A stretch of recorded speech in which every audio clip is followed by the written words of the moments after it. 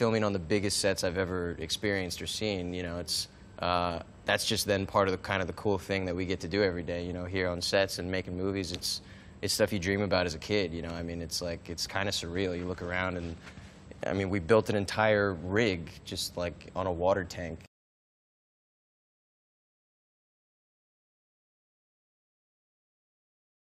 He's like this big, strong dude, and he was a floor hand on the rig, you know, and really back-breaking, dangerous work, you know, and he's just he's a sweetheart inside too, and he's just, you know, I mean, these guys, the experiences they have, I mean, it's like they're together for, you know, 12-hour shift after 12-hour shift for 3 weeks straight. You know, you build these bonds with hours like that. You know, it's kind of like working on set. I mean, when you work hours like that, you know, these guys become your brothers.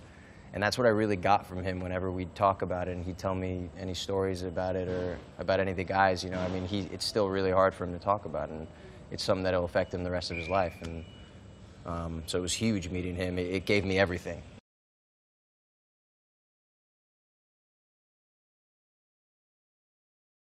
John Malkovich is like a legend in my house, you know what I mean?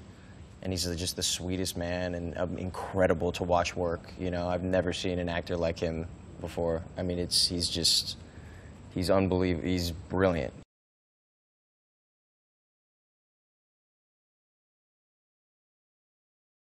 When this happened, it was like it's a catastrophic thing to the environment, to these families. You know what I mean? Everyone involved in this is affected, and I think the only thing that kind of didn't kind of come across or wasn't really communicated to people who heard about the incident was the fact that these families like lost lives. There were 11 lives lost, you know, and this work that they do out there every day, it's very dangerous work.